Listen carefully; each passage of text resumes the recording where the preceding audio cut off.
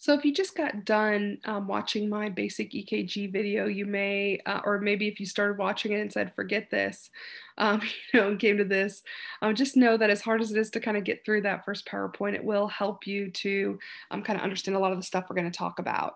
So before we can start talking about abnormal heart rhythms, we're going to talk about what does normal look like? Because you always have to know what normal looks like before you can understand what abnormal is. So what is normal? So normal is, or the rhythm that we call this is what's normal sinus rhythm. And it's defined as normal sinus rhythm because it has a few things. One, it has everything that you're supposed to have.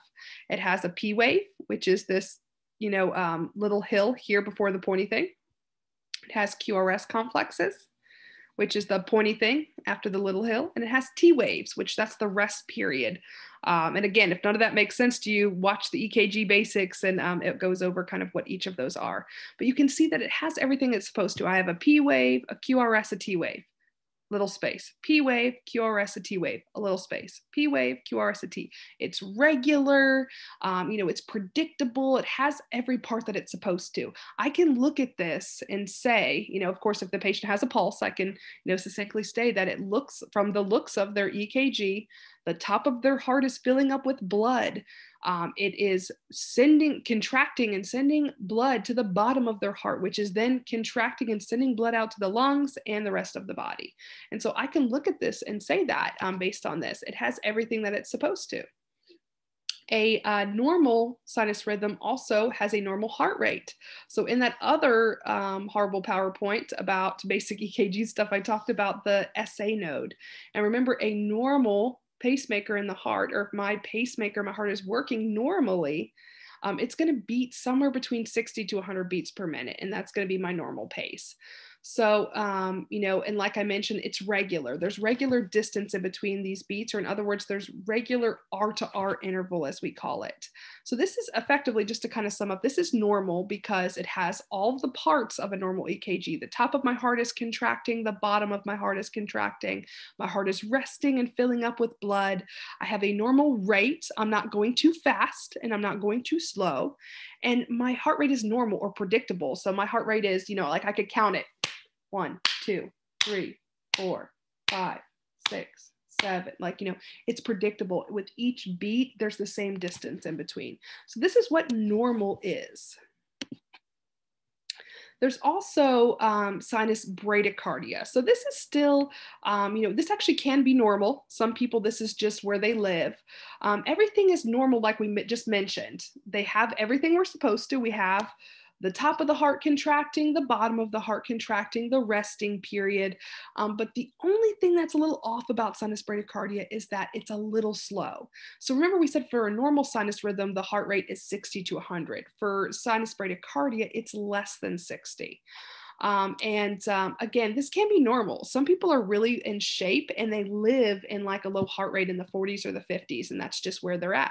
They have their heart has compensated for their body has compensated for this, and it gets enough cardiac output even though it's not beating as fast as your heart or my heart may be. It also can be normal in sleep. When we're resting, our heart's not going to need to beat as fast. It can be a sign of a problem. It can be a sign that your pacemaker, remember when I talked about the problems with the pacemaker, it can be a sign that there's something not working well there. It can also be a sign of, like overdoses of certain medications. It can be a sign of digoxin toxicity. It can be a sign of too much beta blockers or too much certain drugs and things like that. It can also be a sign of that as well. If I'm moving too slow, again, I'm going to need to kind of see what is going on with the patient. Sometimes I'm going to need to treat this rhythm and sometimes I'm not. I'm going to check on that patient. There'll be a different PowerPoint kind of related to how we treat these rhythms and what my role is as the nurse. But effectively, any heart rhythm of patients, and even normal sinus rhythm, I need to see how are they feeling? What's their blood pressure? How are they tolerating it? How is their oxygenation? So I'm going to look at all of these things for a patient that's in sinus bradycardia. And I'm going to just see, how are they tolerating it? Are they getting enough oxygenation and perfusion to their tissues? And, if there's any way that I can reverse it, like if they maybe got too much of a medication, I'm going to try to reverse that if they are experiencing symptoms. Um, there's medications I can give to speed it up. We'll talk about in class about atropine, which helps to speed up the heart. There's also medications like dopamine that can help to speed up the heart as well. And worst comes to worst, if my pacemaker is failing me, if I have something going on in my heart where my beautiful pacemaker is just not functioning, I can actually have a pacemaker inserted that can help to speed up my heart. And that's going to help to make my heart beat at least so many beats per minute, so I'm getting enough cardiac output. So there's a lot of ways, if this is abnormal, that we can treat it. The heart can also be normal, just like normal sinus rhythm, but a little fast. So, instead of being a little too slow, like in sinus bradycardia, I can be a little too fast. And this is what we call sinus tachycardia. So it's still sinus. So it's like a normal. There's the top of my heart's contracting, the bottom of my heart's contracting. I'm having a resting period, but I'm moving a little bit faster. And the reason that moving a little faster can be a little bit more dangerous is because when I'm moving a little bit faster, if I'm having a lot of heartbeats per minute, like how you guys feel like when you get anxiety ridden and, as you're watching this, presentation about EKG stuff, the problem there is that if I'm moving too fast, that I'm not going to have time to fill.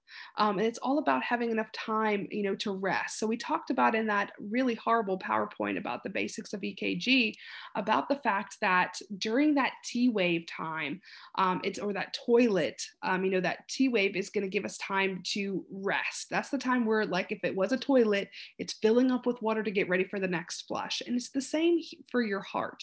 Your heart needs time to fill, because if I am pumping really, really fast, even if I'm pumping really good and I'm sitting there and I'm like spitting a bunch of blood or spitting blood out, if I'm not filling with anything, I have nothing to spit out. In other words, if I'm pumping too fast, I have nothing to pump out because I haven't had time to rest to fill up. So it'd be like me trying to continuously flush my toilet over and over and over again. There's nothing to fill because it hasn't had time to fill up to get ready for that next flush. So again, tachycardia can be normal. It's normal in anxiety. It's normal in stress and things like that as well. It also is normal in exercise. So your heart rate naturally goes up when you exercise. But it can also be a sign of a problem.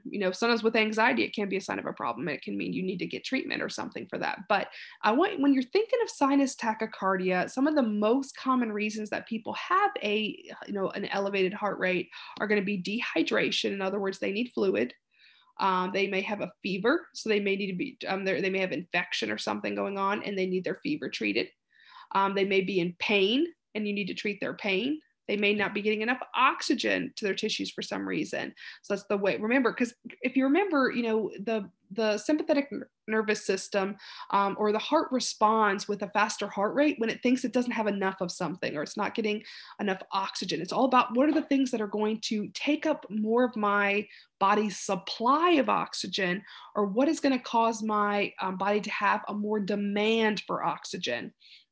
And all of these things, dehydration, fever, pain, lack of oxygen, all of them are going to cause my body to say, I need more, I need more. And one other thing, if you guys remember from the first section, is hypoglycemia. So, when patients that have a low blood glucose, their blood sugar goes down, then their body's fight or flight goes in and saying, hey, I don't have enough sugar. And it starts trying to pump faster to get more glucose out and to kind of, pretty much react to that really low blood glucose. So, there's lots of reasons why, a patient can have a high heart rate, but these are some of the most common ones. So if I have a patient in this rhythm, first and foremost, I'm going to see what's going on with all these things. Are they hydrated? Do they have a fever? Are they hurting? What's their oxygen levels? What's their blood sugar? All of these things. I'm going to check all of these things and try to figure out what are the possible causes.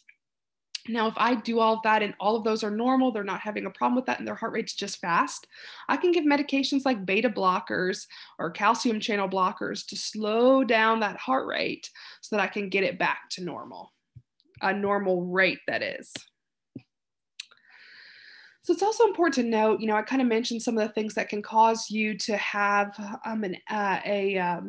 slightly abnormal heart rhythm, but we're going to start getting into the next PowerPoint will be over dysrhythmias or abnormal heart rhythms. So what causes things to be abnormal? So what are some things that can cause you to have an abnormal heart rhythm? So things that you want to consider, if you have a patient who's experiencing a dysrhythmia, these are some of the things you might want to ask yourself. Does my patient have this in their history?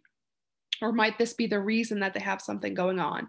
So, if a patient has heart failure, is having a heart attack, or has any sort of valve disease, this is just a few. Really, any heart condition can put a patient at risk for an abnormal heart rhythm.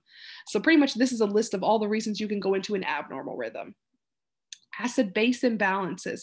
Anytime that pH is off and you have an imbalance of your pH, it can cause you to have a dysrhythmia because, especially if you start to get really acidic, a lot of patients that are really acidic start to have very abnormal heart rhythms. Drugs and alcohol and caffeine all can stimulate or sedate to the point where you can have abnormal heart rhythms, fluid and electrolyte imbalances too, which I have later on the list as well. Medication side effects can also cause abnormal heart rhythms, so it's always good to kind of know what are those common effects. Is there something I need to look for? Like when we talk about with hypertension that we give furosemide sometimes, which is a diuretic, it wastes potassium. So sometimes people are getting treated for hypertension, but they're ending up with abnormal heart rhythms because their medication lowers their electrolytes, or lowers their potassium, which can cause abnormal heart rhythms. Lack of oxygen. When your heart's not getting enough oxygen, it starts doing funny things and it starts, having kind of some imbalance, some abnormalities in the electrical activity. And also fluid overload, like having too much fluid, like heart failure patients, they're really high risk for getting, abnormal heart rhythms. And then infection too, when your body is using a lot of its oxygen to fight infection, and then also possibly with infection, it could be having what was I going to say? It could irritate, and some of the inflammatory processes can make that electrical activity off. So infection, even other places in your body, can put you more at risk for having an abnormal heart rhythm. So this is just a little bit to get started about talking about what's normal and how are we going to treat normal or slightly abnormal rhythms. And then also starting to kind of get introduced to what are the things I need to be looking for. If my patient is not normal, what questions do I need to be asking myself, or what do I need to be looking for in their history? So I hope this was helpful and looking forward to seeing you for the next one.